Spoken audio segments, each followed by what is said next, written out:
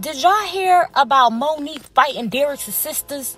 Yeah, the transgender sister was fighting Monique's, the two, like Monique and Derek, their siblings was fighting. And the transgender sister was fighting them girls. And I'm just like, wait, what? She can point all her fingers all she wants, but that bitch ain't gonna swing. Yes, I am. But get off the car and swing. Okay. What the hell? I don't know, y'all. I don't think that's right. I don't think that's right. Bitch. That's stupid as man. Come on, Bitch. They calling women chest feeders and everything other than the woman. They calling women, and so transgender women feel like they're the new women. And I don't think a transgender woman should be fighting a goddamn woman. I don't have no problem with transgenders. I really don't. But I feel like their strength level is different.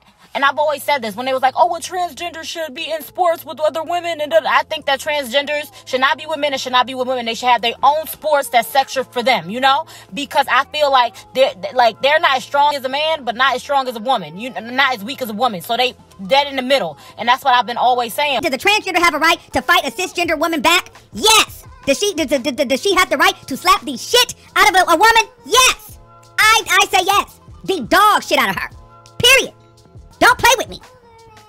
Absolutely. You don't get a pass because you're cisgender and I'm trans, so you think you can bully me. Cisgender people do not get to attack trans people and then get upset and say, oh, that you're a man. You don't get to hit me. I'm a woman. Please.